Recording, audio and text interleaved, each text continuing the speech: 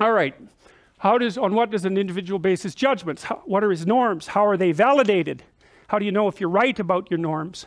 What's the interest of such norms for the philosophy of science in general? That's a really tough one. It's like, well, you have norms and expectations as a human being, and because of that, they have a determining influence on the manner in which you conduct science.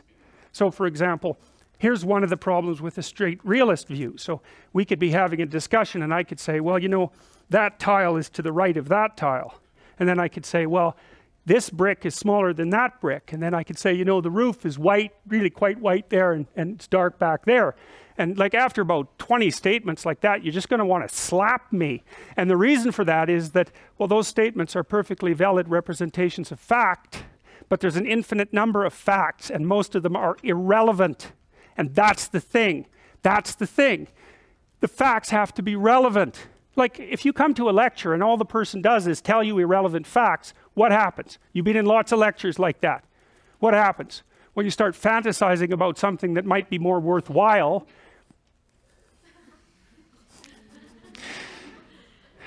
You know, or you go to sleep because your brain is a lot smarter than you are. It figures, hell, if all we're going to get exposed to here is an infinite number of irrelevant facts, we might as well have a nap until something important happens. So it's true. It's exactly how it works. Now, this is going to get big. Isn't that what happens next? No.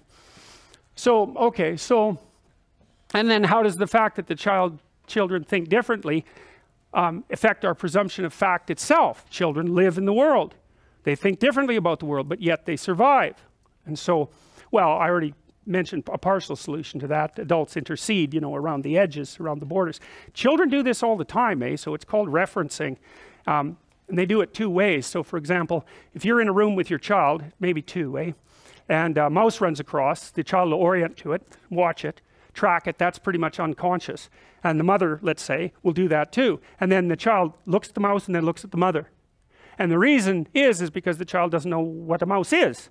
And so then it looks at the mother to read from the mother's face, which is a projection screen of emotions, how to classify the mouse in terms of import. And if the mother is like all calm about it and gives the kid a pat, it's like, you know, okay, whatever, you know, not danger.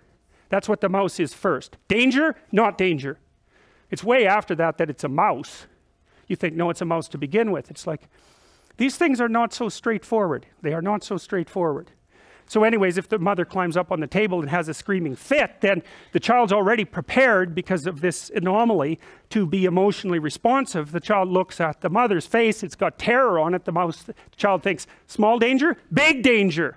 It's like phobia, phobia, phobia. Now, all kids that won't happen to because some are very emotionally robust. But if their child's very high in neuroticism, trait neuroticism, the probability that they'll develop a permanent, semi-permanent fear of the mouse is extraordinarily high. And that's what should happen because the mother tells you what the mouse is. And the face doesn't say mouse. It says safety, danger. And that's the first thing you want to know about something. Is it safe or is it dangerous? And that's a tricky one, eh? Because whether something is safe or dangerous is not exactly an objective fact. There's a guy named J.J. Gibson who wrote a book called An Ecological Approach to Visual Perception, which I would highly recommend. And his claim in that book, it's a real work of genius, I believe, is that when you walk towards a cliff, you don't see a cliff. You don't see a cliff and infer danger. What you see is a falling off place and you infer cliff. And you can tell that. Some of you have vertigo. You go up on the 26th floor out onto a balcony and it's like, you don't want to go near the edge. Maybe you feel like you're going to throw yourself over because people have that kind of, what if I fell or what if I jumped over? It's like, stay away from that.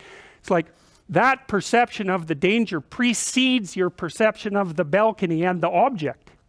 Now, you know, that's how your brain is wired. The danger's first, the object's second.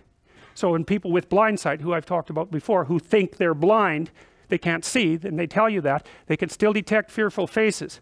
And you can detect their detection by measuring their skin conductance. And so their eyes are mapping right onto their fear and reflex systems without any intermediary of objective perception whatsoever. So don't be thinking that what you see in the world is the objective world and then infer its meaning. It could easily be exactly backwards. And it looks like, if you look at how the brain is set up, that it is in fact actually backwards, or at least parallel. But the danger, not danger perception has to be very, very, very, very fast. And so it precedes the more elaborate cognitive interpretations, even the perceptions, because it actually takes a while to see something, because it's really complicated to see something. And so you can't just wait around to see the damn thing before you act. You're just not fast enough. So they say if you're a pro tennis player, the time it takes the ball to leave your opponent's racket to get to you is not long enough for you to plan any motor act. So what you're doing is you disinhibit the motor act by looking at the stance of your opponent and watching. And by the time they hit it, you're already prepared for the response, because you're just not, it's coming at 120 miles an hour. It's like it's going 50 feet. You don't have the reflexes for it. So your eyes are making your body ready without, in some sense, without your conscious perception. You become conscious if you make a mistake, right? In fact, that's kind of what consciousness is for. It's like detect, error, fix. Detect, error, fix. That's consciousness. It's not plan what you're going to do next, although it's not that simple either.